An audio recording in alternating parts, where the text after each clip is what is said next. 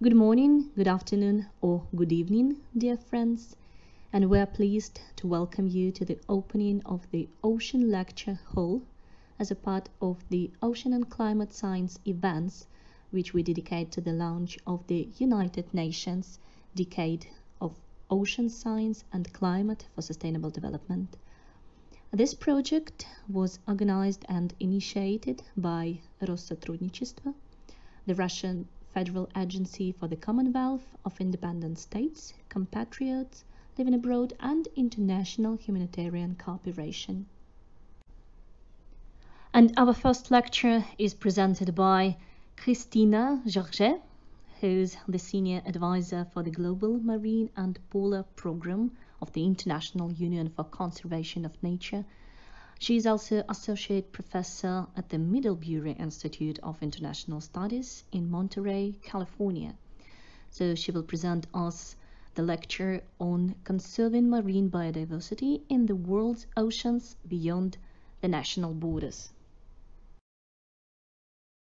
Good afternoon and good evening, everybody. It is indeed a great pleasure to be here with you. I have the pleasure of talking today about sustaining marine biodiversity in areas beyond national jurisdiction. I'll be going through some of the challenges as well as the opportunities, some of the scientific advances that will make future cooperation and conservation possible. I've been involved in the discussions for the United Nations international instrument for the conservation and sustainable use of marine biodiversity beyond national jurisdiction. This is called the BBNJ agreement for many years, for nearly 2 decades now. So I hope to share with you some of the history behind the ideas, hopes, and negotiations for this important new international legal agreement. Then I'll be talking about pillars for progress. Where can we stand? Where can we go? And then end with hopefully a note of hope for where and what the future holds beyond today.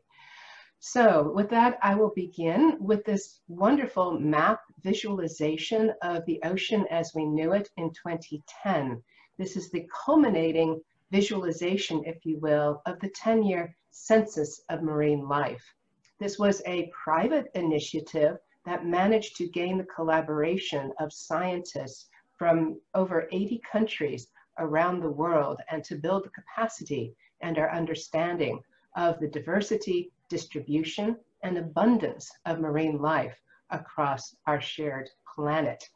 These tiny little yellow lines that you see are the results of a project to learn how to tag and then track large mammals, elephant seals and tuna, if you will, as they cross the ocean basins from one end, from California, where I was born, to Japan and Russia and back.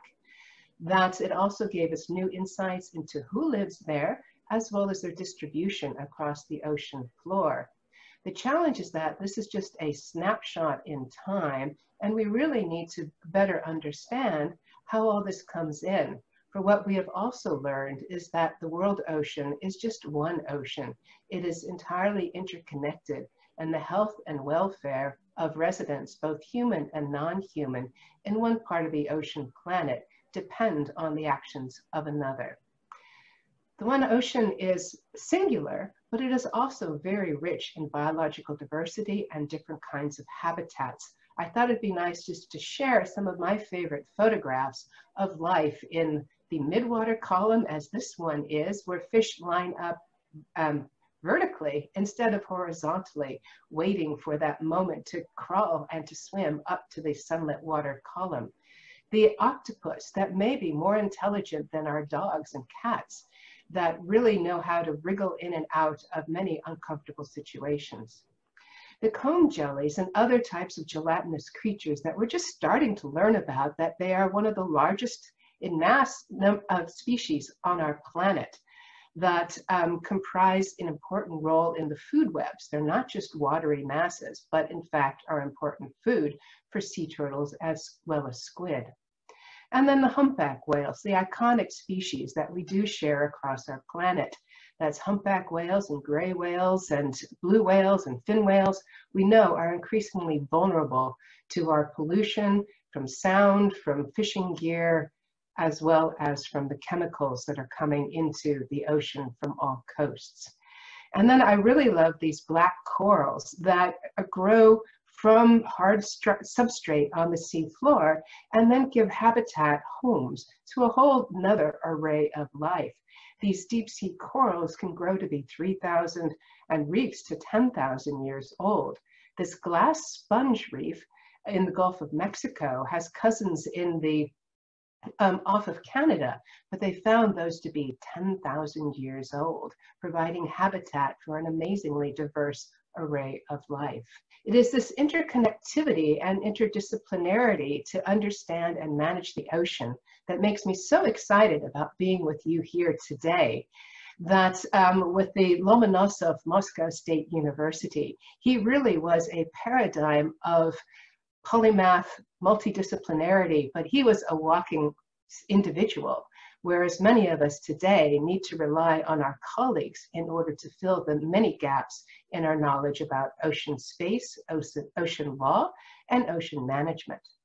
So as I said, I'm going to be talking about the challenges, opportunities, some of the recent scientific advances that have laid the groundwork for this new United Nations agreement on marine biodiversity beyond national jurisdiction, the BBNJ agreement, and then the pillars of progress and what gives me hope. I am looking forward to your questions at the end. The challenges to the world ocean are of course many because we are interconnected both by commerce, by winds, by waves, by atmospheric deposition in many, many ways, and of course by rising levels of carbon dioxide. These rising emissions from land, largely in the northern climes, has created what scientists are calling a deadly trio of stressors.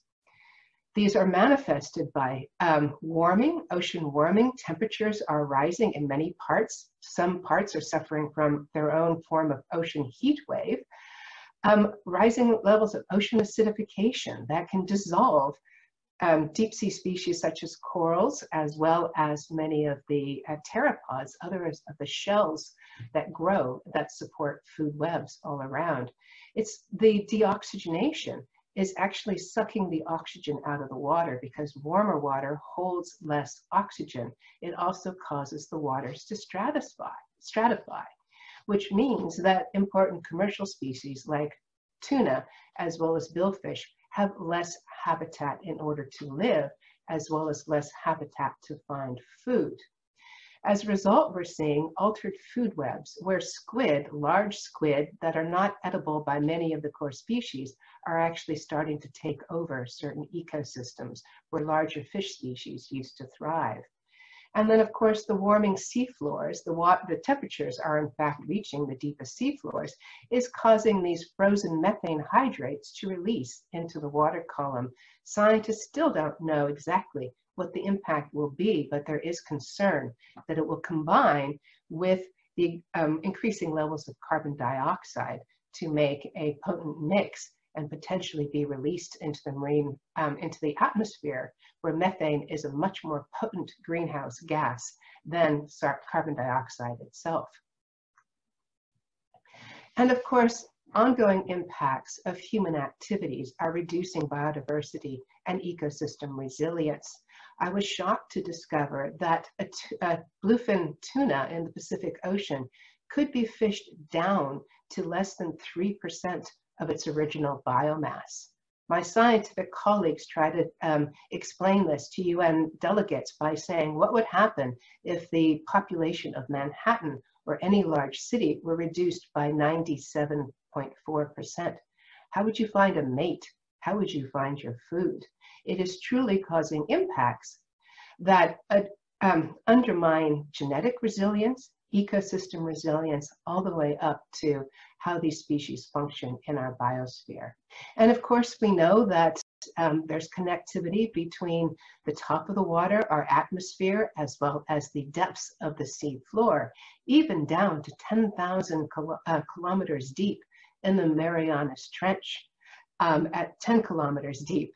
and 5,000 meters deep, they found this can of Spam, which is sort of emblematic of a manufactured food that can last forever, but is no longer providing a sense of nutrition to the creatures of the deep, and is only littering and occupying their habitat, like many of the plastic wastes, including abandoned and lost fishing gear that now pollute our ocean floors. And we know the world ocean is getting more crowded. There's more and more ships passing through the Suez Canal, the Panama Canal, dense patterns of traffic across the world ocean basins. This, of course, is complemented by heavy amounts of cables. 1.3 million kilometers of cables have been laid across the ocean floor.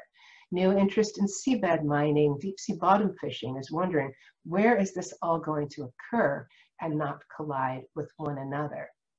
So we need to learn how to live together better. We need to learn how to live together in a more coherent fashion. That's, as the scientists have been saying since for many years, 2011, 2015, and again more recently, is the greatest threat to the ocean really comes from our failure to deal quickly with the many threats that are undermining ocean health, ocean biodiversity, and ocean resilience. We really need to be working on all fronts, if you will, in order to restore ocean health, because each one impact, whereas it may be slight by itself, can be magnified manifold when it comes to warmer waters or more acidified waters. Just wanted to bring up this most recent report on how we are doing as a planet in terms of managing and maintaining our global biodiversity reservoir, if you will, our treasure chest.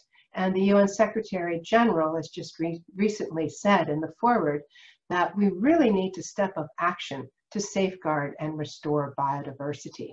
We know how to do that. The lessons that we have learned from the past are clear, from conservation, restoration of ecosystems, of course, climate action, as I'm going up this chart here on the right, reducing other drivers, harmful subsidies for fishing activities as an example, sustainable production. How can we reduce our impact on natural resources, on the land, on the sea? And then, of course, are there things we don't need? Can we reduce our consumption? Can we replace what we consume with more sustainably produced items? And of course, there are challenges under the international legal framework. The UN Convention on the Law of the Sea was a real gift in the 1970s, and when it was finally signed in 1982. In many ways, it helped to prevent World War III because it provided an arena for our Soviet admirals and our US admirals, as well as the rest of the world, to come together to address common interests about how do we share, manage, and repair our common ocean, as well as what is mine and what is yours. Its ability to define exclusive economic zones out to 200 nautical miles and define the rights of freedom of access into those 200 nautical miles for peaceful purposes and under certain conditions, and also solidified the high seas freedoms of fishing, navigation, marine scientific research. It really helped to set the legal framework for these past 30, 40 years. But now we're learning that the ocean is in fact a unified whole. We need to find ways to better manage across these many boundaries, because the legal framework for areas beyond national jurisdiction is very fragmented. The United Nations Convention on the Law of the Sea envisaged at the time, the 1970s, that regional fisheries management organizations could take care of all the problems with fisheries, and the International Maritime Organization would help to ensure clean and safe shipping. But what we have found is that the challenges of understanding what is happening in the ocean sometimes overwhelm the best intentions of fisheries managers, of shipping managers, and we need to find places to integrate and preserve our biological heritage. So what we have found is that under the Law of the Sea Convention, it makes it very difficult to have globally recognized marine protected areas that can provide a refuge for these many stressed species as well as ecosystems under climate change. I'll talk about this more later. Or for integrating biological diversity into our sectoral activities. Again, we found that ecosystem-based management is the wisest approach to managing any form of human activity, and in fact is a core part of the Convention on Biological Diversity. But in many ways, we have a long ways to go. And again, because the ocean is divided into exclusive economic zones in the high seas, but the currents and the ecologically significant areas that we know about that are bounded in many times by those currents are not bounded by exclusive economic zone lines. So we need to find mechanisms for better complement what we do in areas beyond and areas within national jurisdiction, or they both can serve to undercut the efforts of either one to protect their resources, to conserve their biological diversity. So I've already said we have learned that sectoral approaches for fishing, shipping, seabed mining are necessary because somebody needs to understand the real ins and outs of how a fish resource can be managed, but they also need to be complemented by an understanding of the ecosystem around them. This chart here looks at what the best practice for a tuna RFMO, how they would be doing indicators. That was the large triangles are, does their text talk about ecosystem-based management? The red here for target species, have they achieved a sustainable level of production, or are the fisheries outside safe biological limits? Here in this olive green is about bycatch species. Have they adopted measures to reduce the level of catch of seabirds and sea turtles and cetaceans? Trophic relationships, are they looking, as they do in the Southern Ocean, at the prey and predator relationships? Who eats whom, and who outside the fisheries world depends on those fish resources? And then the habitats of the deep sea, but also the consolidated habitats in the open ocean water column. And as you can see in the rest of the graph, for the International Commission for the Conservation of Atlantic Tuna, International Indian Ocean Tuna Commission, and so forth, is that some of them are having a very difficult time managing and conserving habitats, protecting those trophic relationships, and ensuring that bycatch species are, that bycatch is managed and in fact prevented. And what the scientists are saying is that we are beginning to understand how this can be done, but it needs to be done in a coherent vision with a formalized plan with some level of accountability to the international community for progress being made or not being made. And hence, even though we have many measures that could aim to protect the marine environment or specific species, none of these are currently designed to protect all the features. Some, such as fisheries recovery zones, may be short-term and not systematic. They're not designed to protect the migratory route of a specific species, their spawning grounds or sorts. They may lack a mechanism to ensure coordination across boundaries and across even an ocean basin or across regional fisheries management organizations.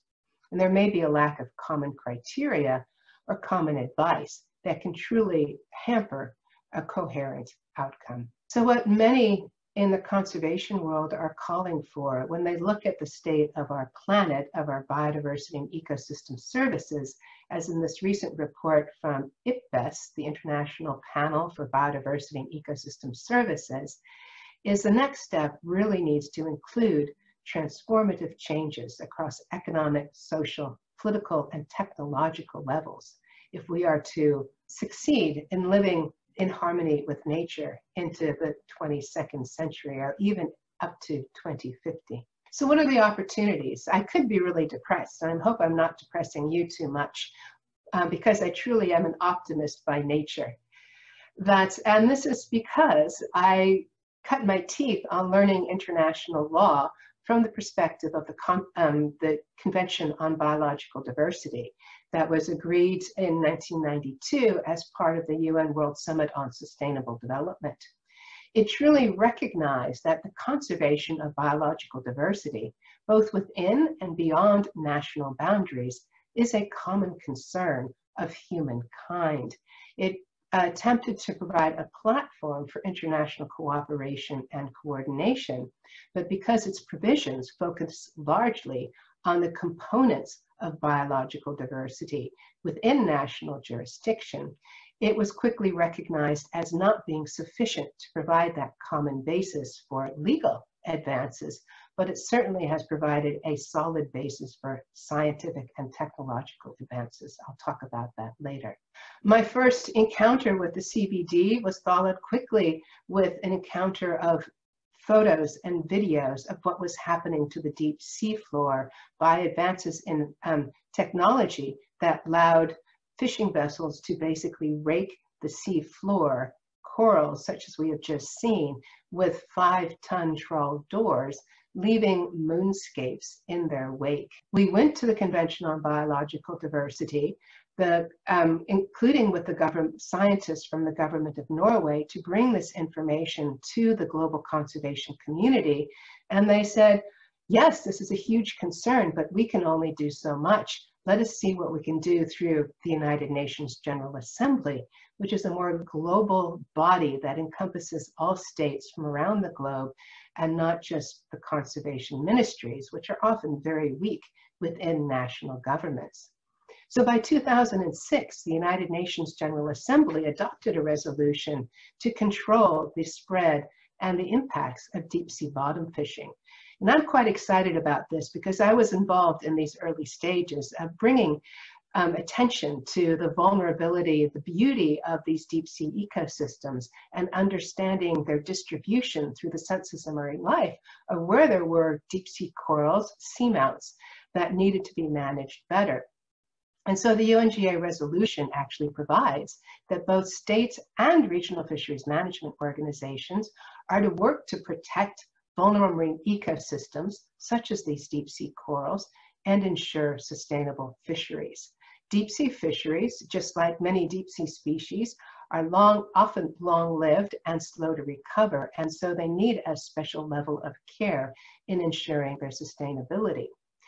And the way they set forward for managing these highly susceptible species to damage and to overfishing was a requirement for prior impact assessments, for the adoption of management measures that could avoid the causing significant harmful effects, and or close the area to fisheries. And the exciting and the precedent-setting thing about this is they really said, either you manage to avoid significant adverse impacts, or you should not be authorizing that activity to proceed. And then on top of this, they made a provision for the states and regional fisheries management organizations to report back to the United Nations General Assembly on how they were doing in implementing this global call for better protection of our deep sea environments. And they were able at the time to utilize the scientific information coming from the Census and Marine Life seamounts community and deep sea community to identify a suite of criterion to help fishers and others better understand what makes deep sea species more vulnerable than species they may have encountered in the pelagic or coastal zones. And that is that some of these only occur in 1 or 2 places. They are structurally complex. They're made out of fragile materials. Their complexity provides habitat for a number of species. Their life history traits of corals, as well as many fish, as I said, means they mature at age 35. They only start having babies after age 35. There was one in Orange Roughy that was actually found to be 250 years old. As old would have stemmed from the time of Napoleon, and hence it's complicated.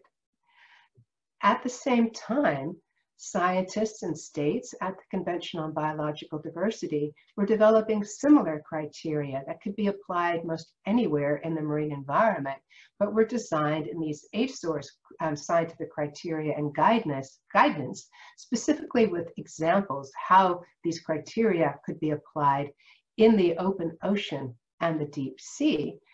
and helped to design criteria and guidelines for actually developing representative networks of marine protected areas. It was hoped at the time that the sectoral organizations would help take these criteria into account to improve their management. In 2010, as many of you may be aware, the Convention on Biological Diversity, Conference of Parties, adopted the so-called Aichi targets, global targets for how we can live in harmony with nature, the steps we need to take by 2020 if we are to achieve that harmony by 2050. So by 2020, they were hoping that at least 10% of coastal and marine environments would be conserved through effectively and equitably managed marine protected areas that were also ecologically representative and well connected. And of course, this is not just about marine protected areas. This is also about integrating biodiversity into sustainable harvesting of fish, make sure that all fish species are at ecologically safe levels and are harvested in a way that avoids destructive impacts, controlling pollution, controlling the invasive alien species that we now know can truly affect the open ocean through the proliferation of sargassum weed across the southern Atlantic, management of pressures on coral reefs and other vulnerable ecosystems to climate change, and of course, carbon stocks. How are we doing on these targets? Well, we haven't done as well as we need to, but we need to keep raising the goalposts. We need to keep pushing forward if we are going to achieve those long-term goals, needs, and objectives of truly living in a life in harmony with nature, one that respects biological limits, as well as one that respects the needs for humans to feed themselves. But we need a better balance as we go forward. We need the life support systems that marine biodiversity can provide. So coming back to the United Nations General Assembly and the UN BB&J working group that was established also in 2006 when they were grappling with deep sea bottom fisheries, they said, okay, we also need to be looking at what do we do to better manage our biological heritage in the open ocean and deep sea from impacts other than deep sea bottom fishing. So they set up this working group to study what are the problems, what are the current management measures in place, and what more could be done. When they started talking about what more could be done, it was when they started talking about the possibility of a new international legally binding agreement for marine biodiversity beyond national jurisdiction. But not all states were on board yet. Some said the treaty should only deal with marine genetic resources because their key concern was marine genetic resources of the seafloor should be considered part of the common heritage of humankind and the benefits shared equitably. Other governments were concerned about the conservation angle and really wanted that representative network of marine protected areas. Others, including the United States, brought up, well, we have other tools that we can use to ensure sustainable use, such as environmental impact assessments. So it was only in 2011 that states came together to recognize that we need to be talking about all four issues as a package, including capacity building and technology transfer, because capacity building and technology transfer is going to be essential to enable all states to achieve their goals with biodiversity conservation, protection, study, use, and enjoyment. So I'm going to take a step back now, if you will, and look at what are or what were the existing tools for better conserving marine biodiversity back in 2011. And this comes from a presentation from colleagues from a workshop. We were looking at how do you apply this concept of ecologically or biologically significant areas in the open ocean and the pelagic environment. Are there actually distinguishable realms? And the answer, of course, is yes. But this was a way to inform the scientists about what the options were. Areas of particular environmental interest that had been established already in the Pacific by the International Seabed Authority, where those only covered certain areas of the seafloor in the context of seabed mining. World Heritage Sites operating under the World Heritage Convention Well, they yet had no procedure for designating World Heritage Sites of outstanding universal value in areas beyond national jurisdiction.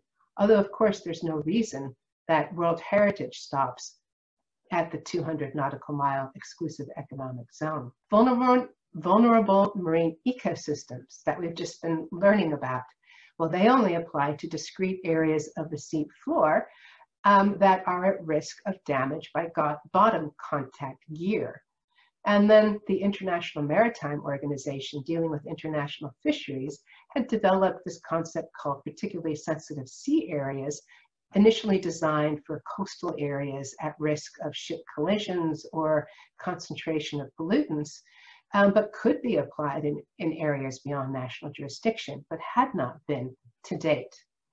And then the CBD was developing this concept of ecologically or biologically significant areas, but these were recognized to have no legal teeth, no legal significance. They're not an MPA, but they were, as I said, hopefully going to inform the identification of some of these other areas, but as we have seen in practice, have not really been able to serve that purpose.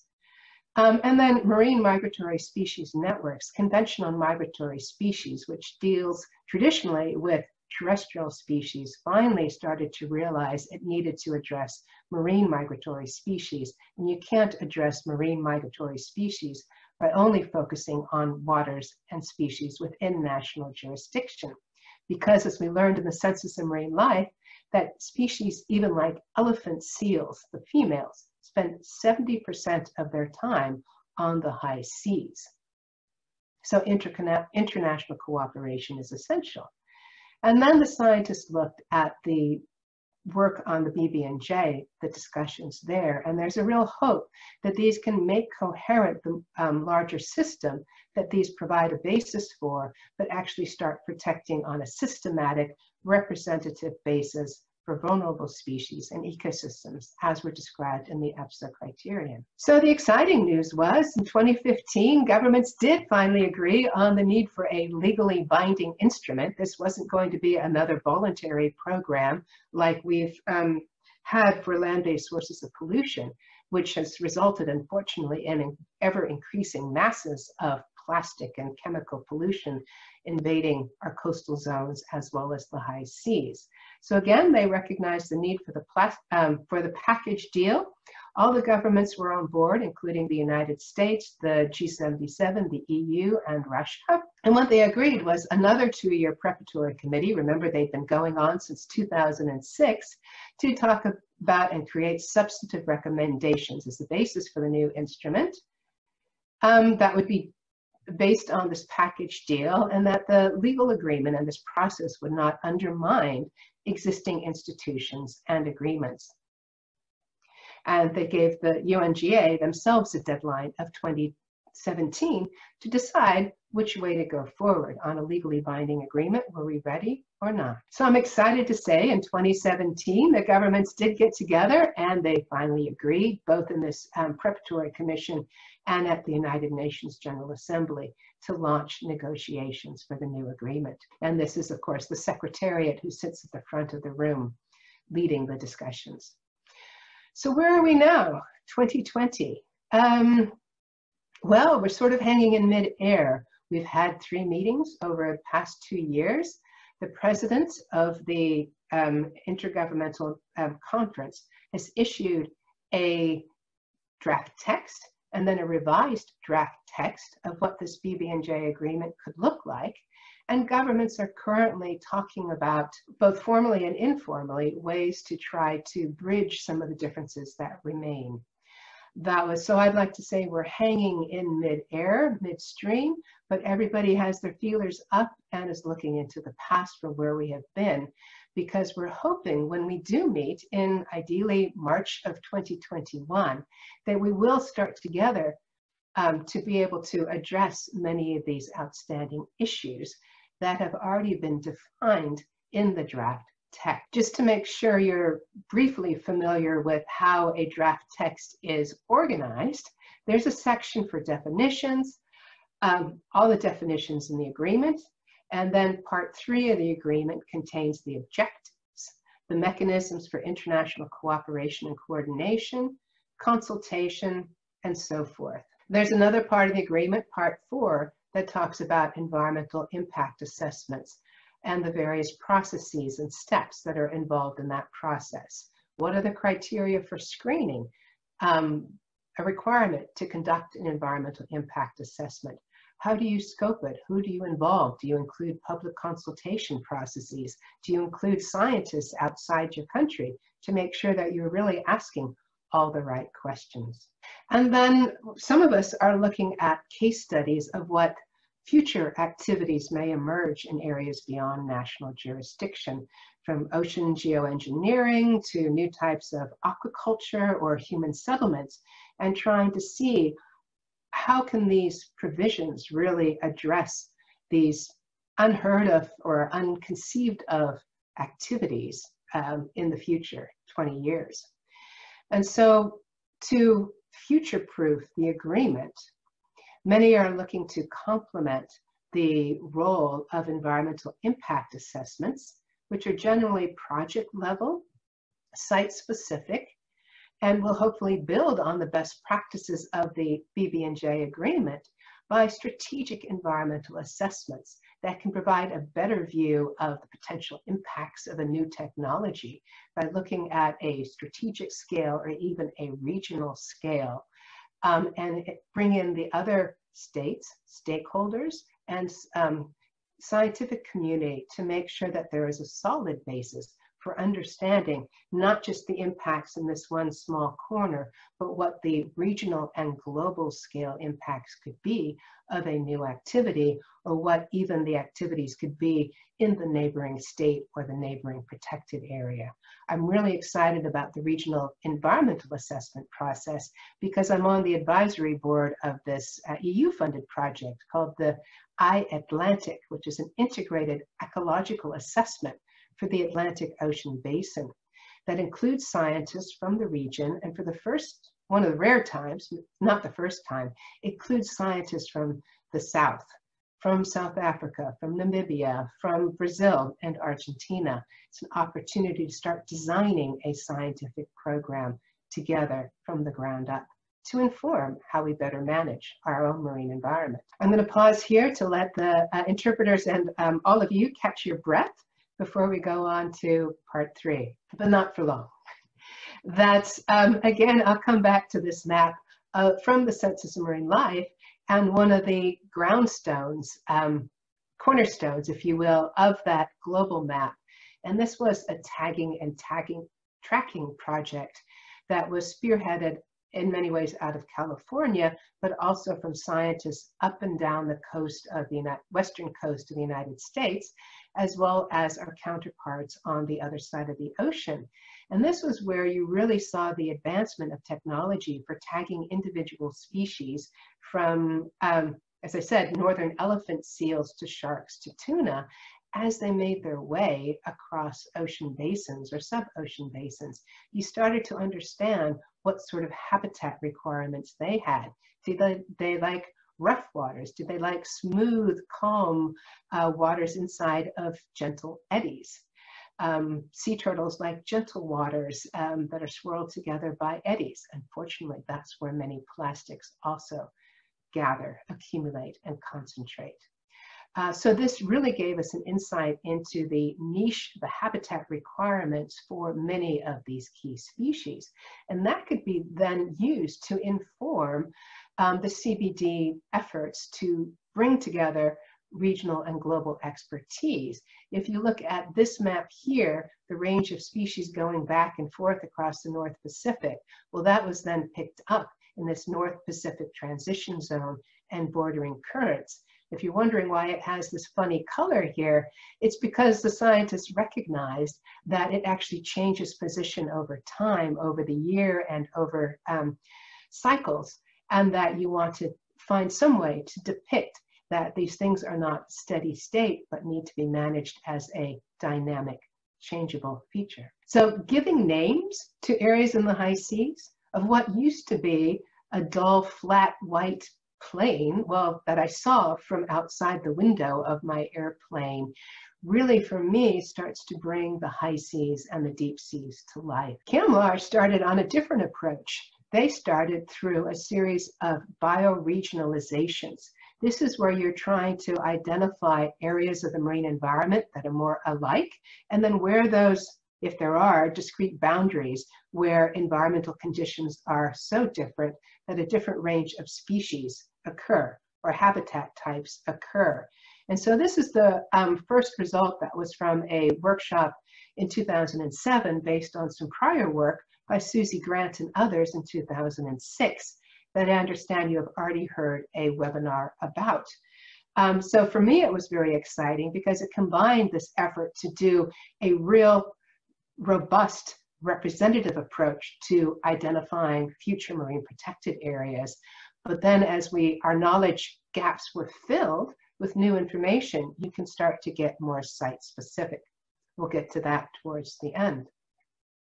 CAMLAR, this Convention for the Conservation of Antarctic Marine Living Resources that you have also heard about, has often been the leader, the forerunner, if you will, of bodies charged with managing fisheries on an ecosystem basis, but also charged with protecting areas, conserving areas for conservation purposes as well as for science. The parties to CAMLAR took this mandate, and built up objectives for what a system of marine protected areas would look like. And what is exciting for me is that it showed they understood the importance of protecting representative examples of marine ecosystems, biodiversity, and habitats, because you can't protect biodiversity as a whole without looking at how it's distributed across the ocean planet. But also the need to protect key ecosystem processes. Some areas are more highly productive, like the areas right next to coastal areas that are receiving more productive waters or ice sheets. Protection and establishment of scientific reference areas, a critical tool now to monitor and manage the impacts of fishing activities, but also to see how ocean acidification, global warming is really affecting these areas. And then, of course, protection of areas vulnerable to the impact by human activity, such as those vulnerable marine ecosystems of the sea floor, but hopefully also of the water column above. And the protection of features critical to the function of local ecosystems, looking at the dependence of penguins on krill, for example, and then the protection of areas to maintain climate resilience. And this, in many ways, have served as the blue plate for how many of us would like to see a system of marine protected areas going forward. Because, as I said before, we have learned increasing amount of information about the fundamental importance of well-protected marine protected areas, i.e. where few, if any, human activities are permitted, if they are going to actually serve the purposes that we hope they will, which is to promote genetic diversity, protect the fish stocks, protect the penguin stocks, make sure they have the resilience, the genetic diversity they need to respond to a changing climate, to provide the stepping stones for climate migrants, increase population sizes. All of these really contribute to maintaining planetary resilience, institutional resilience, as well as ecological resilience. My colleagues in the World Commission on Protected Areas have helped to document that the more protected an area is through no-take, non-extractive areas, the more benefits they provide to the oceans and to people. And that the fundamental characteristics of a marine protected area, if it is to be effective, it means to focus on nature as a priority, being designed to achieve the long-term conservation of nature and associated ecosystem services. It doesn't end when one species is recovered, because you're trying to maintain the entire ecosystem into the future. But what do you do about species that move? Colleagues shared this GIF with me. I'm just learning how to use them.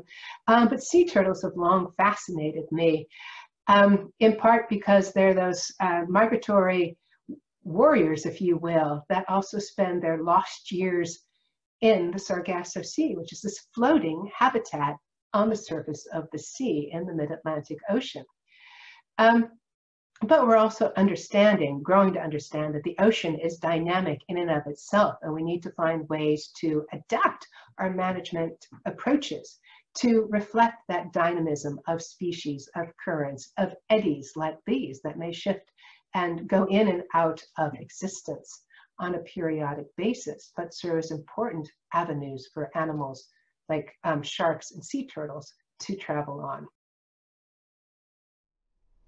Thank you very much, Kristina, for revealing such a difficult but important topic. So, dear friends, if you have any questions you would like to direct to Kristina, please fill out the form below. We will collect the questions and send them to Kristina and publish them on the website here as soon as we got the answers. So please welcome back to the lectures. And we also would like to thank one of our project partners, the Antarctic and Southern Ocean Conservation Coalition, for their help in developing the lecture topics.